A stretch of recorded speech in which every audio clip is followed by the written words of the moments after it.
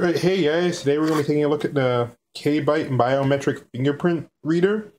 Sorry about the low light, I actually have to use my cell phone camera's flash to actually get good light because it took me so long to get this started. But I actually figured out that this $12 fingerprint scanner can actually be used with LastPass and actually works pretty well. Let's just take a look at this real quick, the unit. For a size comparison, it is pretty small, about the same size as a standard flash drive. Let's just get it focus. There we go. And the height is about the same as a flash drive too. We're not going to be doing a complete look at all the size dimensions, but let's try to give you a good idea how big it is.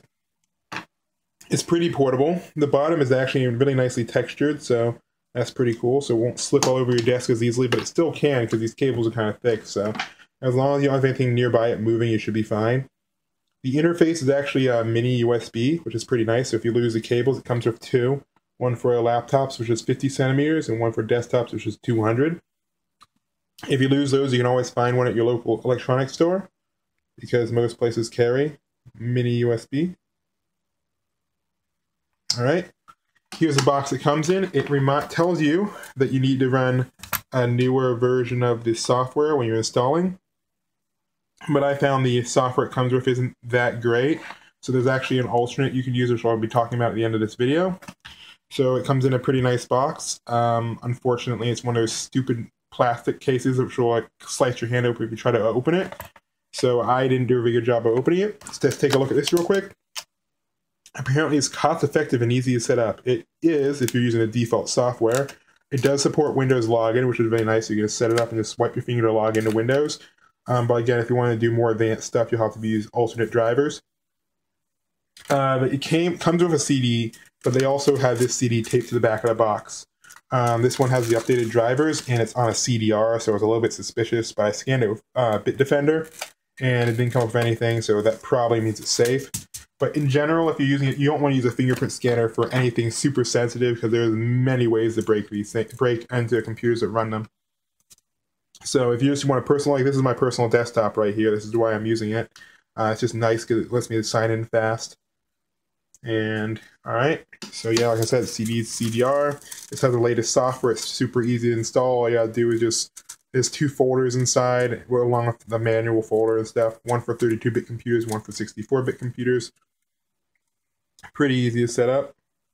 Alright, and the main thing about this is, like I said, you can just scan your finger. There's no light on it, so it won't light up like with the ones you see on laptops or whatever for a correct scan or incorrect scan. But it does work pretty much just as well. I've used a HP laptop that had a fingerprint scanner for a while. I like the ease of being able to log in using it, so that's why I picked this up, and I was very pleasantly surprised with the quality of the scanning. It's actually very accurate for the price. I mean, $11. It has better reviews than some of the $50 ones.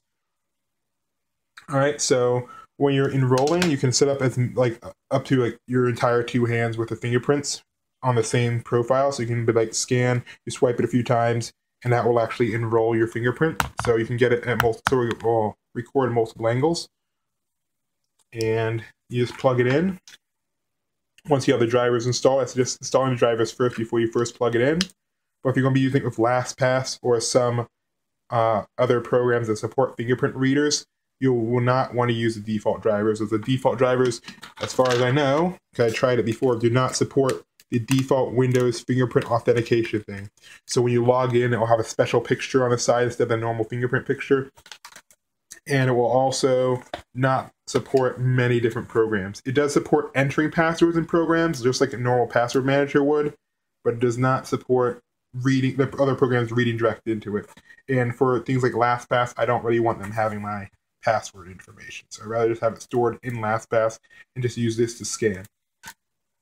So yep, comes with two cords, like I said, CD-ROM, USB 2.0, pretty nice. Works on Windows 2000 or higher.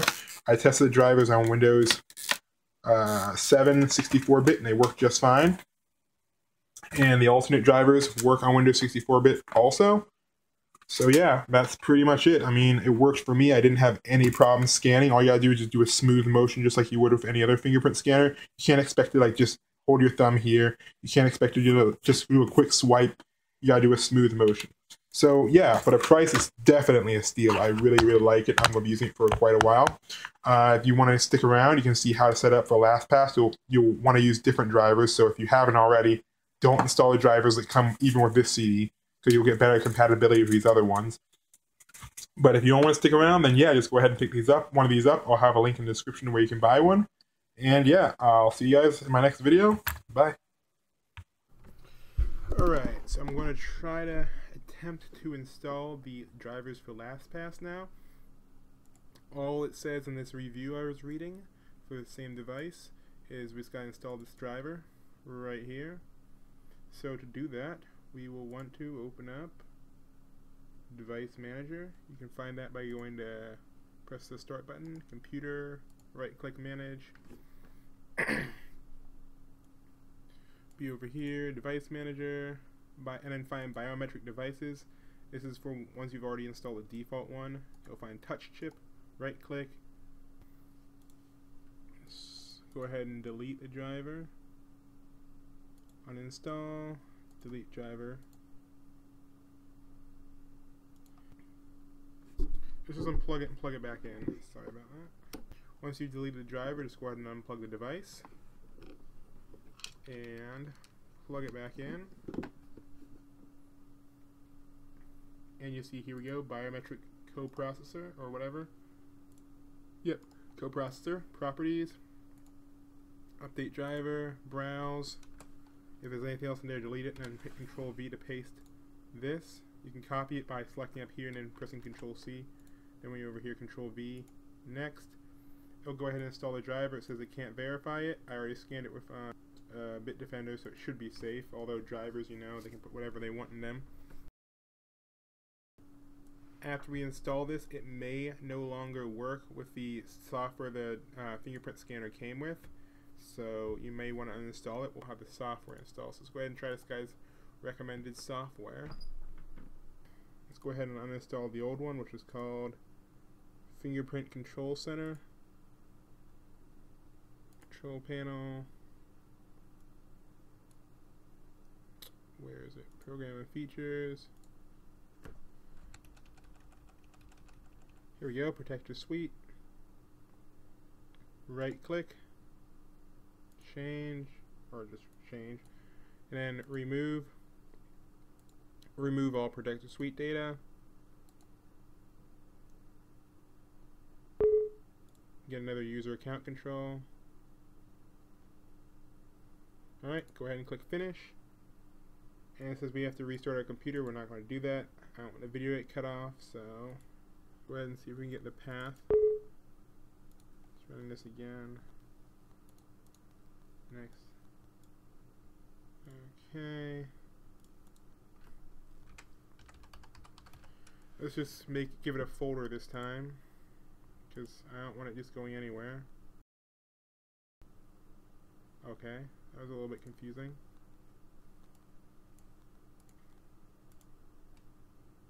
Program files. Now we have a proper folder called Finger.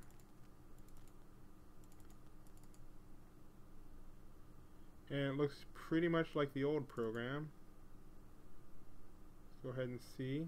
Type in my Windows password. Alright, I'm going to swipe my finger. You gotta go slow. It's kind of like those, if you've ever used a laptop fingerprint scanner, it's pretty much exactly like those.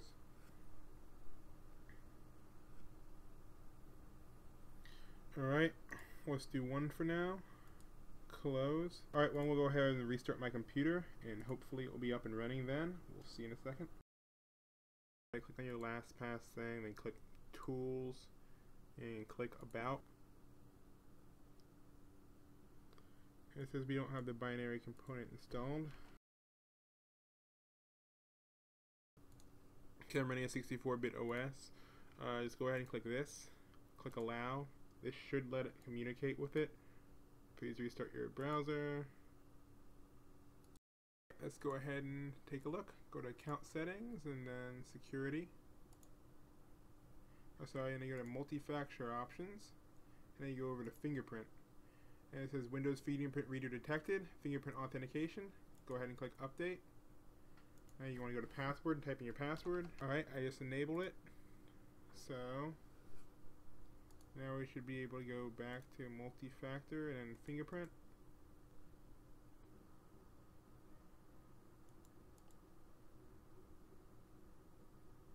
It took a few times, but now it finally came up.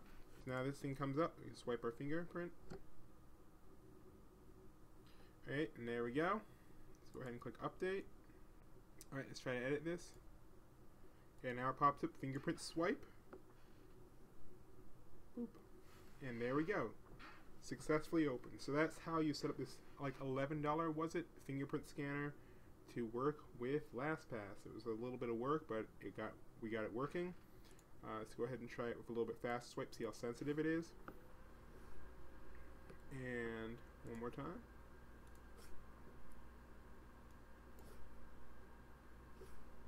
So you just gotta do like a smooth swipe.